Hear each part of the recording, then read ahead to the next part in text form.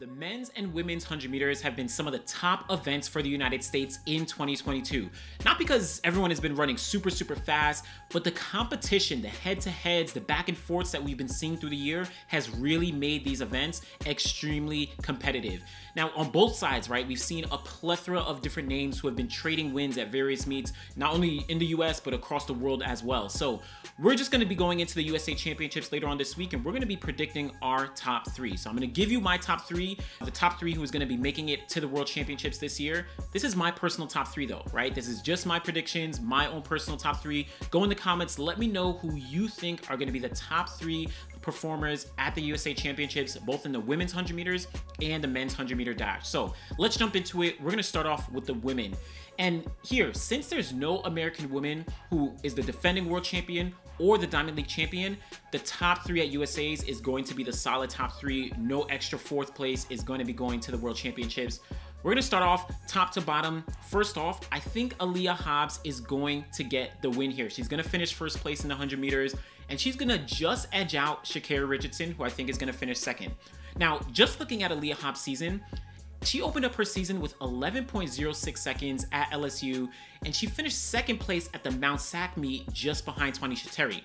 Then consistently through the season, she won a few other races, including the Duval County meet over Brittany Brown, over Tanisha Terry, over Sha'Carri Richardson, Mary Beth St. Price, right? She got a really strong win there. And then most recently, she got the win at the New York Grand Prix just about a week ago in the 100 meters in a season's best of 10.83 seconds. So not only is that a season's best for her, that's a 2022 US leader, and that's also a personal best for her. Personal best since about 2018 when she was in the NCAA. So these are some really strong string of performances that Aleia Hobbs has been putting together. So I think she's going to be able to really perform when it comes to the USA Championships later on this week. She's been dealing with some injuries over the past couple years, but I think this is going to be her time to win that women's 100 meters. Like I noted, I think she's just going to edge out Sha'Carri Richardson, and it's going to be very close. To be honest, either of them could probably take the win here. But Richardson, there were question marks about her kind of early in the season, right? Because she hadn't opened up her year until about May. But then she came through and started to hit time after time, win after win, consistent run, right? She came through in Jacksonville. She finished fourth place, again, behind Aleia Hobbs in that rainy, kind of windy race. But she came back in the second race that they had there. She managed to win over Tanisha Terry, over Mary Beth St. Price.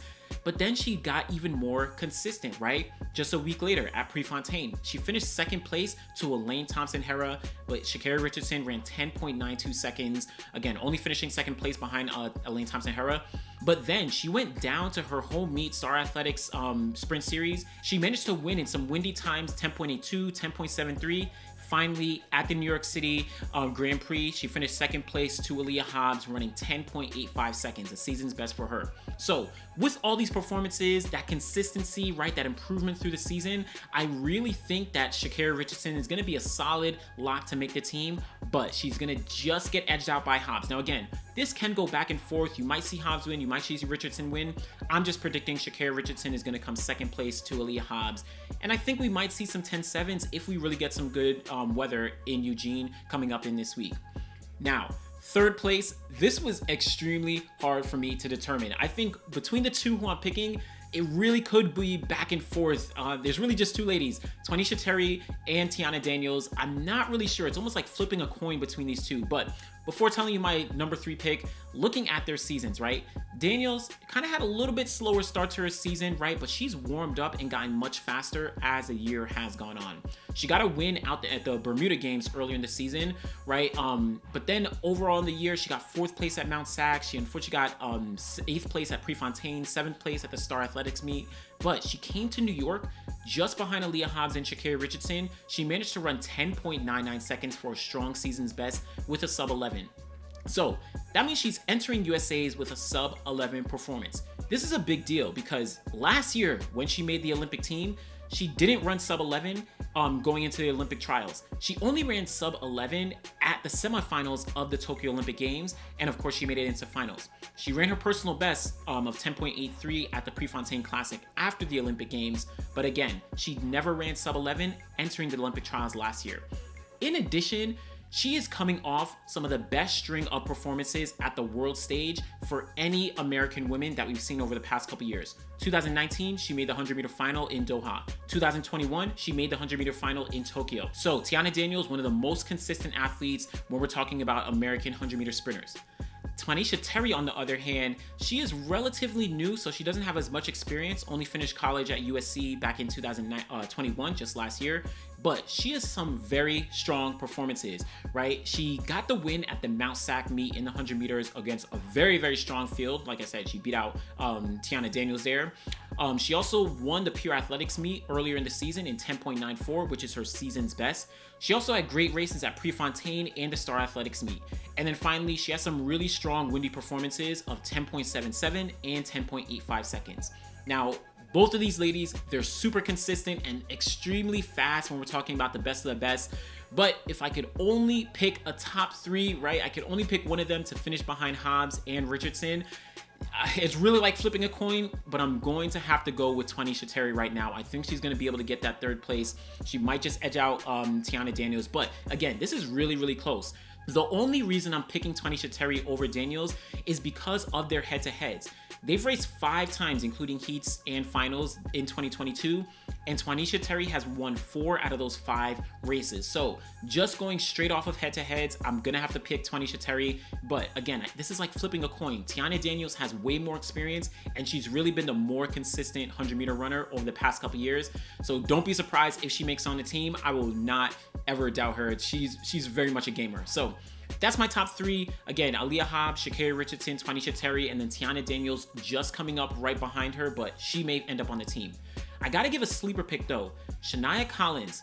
She has run 10.98 seconds this year, which is a personal best. She graduated from Tennessee in 2018 and also ran her personal best of 10.98 back then, right? She's been dealing with some injuries since then, and 2022 is really the season that she's getting back into things. Like I said, she equals her personal best of 10.98 seconds this year. She followed that up with 10.99 seconds, a race this year as well. She has some windy times of 10.95 as well, right behind Richardson at the Star Athletics meet. So definitely keep an eye out for Shania Collins. I think if any of the top 3 or 4 women slip up, Shania Collins might be able to slip herself onto US team. Now, I mentioned 5 ladies, but don't let this take away from any of the other top women who are really in contention here, right? You have Cambria Sturgis, you have Melissa Jefferson, Mary Beth St. Price, Brittany Brown, Jenna Prandini, Javian Oliver, right? Those are some other top contenders. And then Morlakia Kinnison, Makai Briscoe, Tamara Clark, Tamara Davis, Kayla White. There are so many women who are really in contention. I think the women's 100 meters is actually one of the one of the top open events that you could see someone slip into the top 3. So keep a lookout for all these women. They all have a strong chance to make that women's 100-meter team to the World Championships later on this summer. Now, next up, let's talk about the men's. Now, Christian Coleman is the world champion from 2019. He's a defending world champion. So he has the wild card to the Eugene World Championships this year. So ultimately, where he places in the 100-meter final doesn't really matter that much, since his placing is not going to affect anyone else. There's still 3 guys who get a chance to go to the World Championships, and then Coleman is of course going to be leading them as that 4th defending champion. Now, just like the women, let's start off with the top. I'm going to go with Trayvon Bromell to win the US Championships here in the 100 meters. Really, it's hard to pick against him, and I think he's going to get a comfortable win as well. Just looking at his season, the only real hiccup that he has in 2022 is that false start in Birmingham. So who knows, he may have gone on to run a very great race there, and he likely would have won that race. But outside of that, he is completely undefeated. Early on in the season, he opened up with a windy 9.75 seconds, only plus 2.1 meter per second wind, so very strong performance there. He also won in Puerto Rico in 9.92. He won Prefontaine, a very strong field, in 9.93, right? And both of those past races, Puerto Rico and Prefontaine, those were into a slight headwind. So Trayvon Bromell, really, really consistent, and he's been beating everyone relevant from Christian Coleman to Fred Kerley. I think he's going to get the win here at USA's. He won the US trials last year at the Olympic trials, and this is just USA's. When we get to the World Championships, I think he's going to make the team, but we'll talk about what's going to happen when we're talking about the top 3 at World Championships. But I think Trayvon Bromell, he's going to be a solid pick to win USA's and make that team 2 Worlds.